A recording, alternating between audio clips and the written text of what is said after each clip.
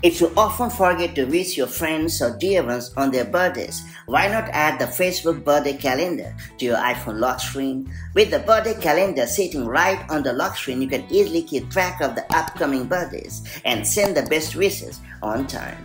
That said, follow along to learn how to add the Facebook birthday calendar to your iPhone lock screen. To get started, ensure that the Facebook app is installed on your iPhone, and then you have to activate the lock screen on your iPhone and then authenticate using your Face ID or Touch ID.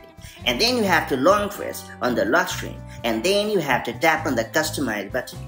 Then you have to choose the lock screen option. Then you have to tap on the large widget panel.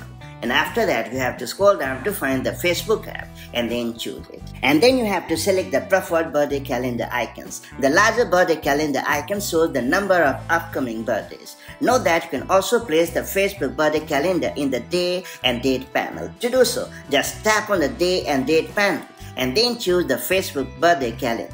And finally, you have to tap on the Done button at the top right corner of the screen and you are all set.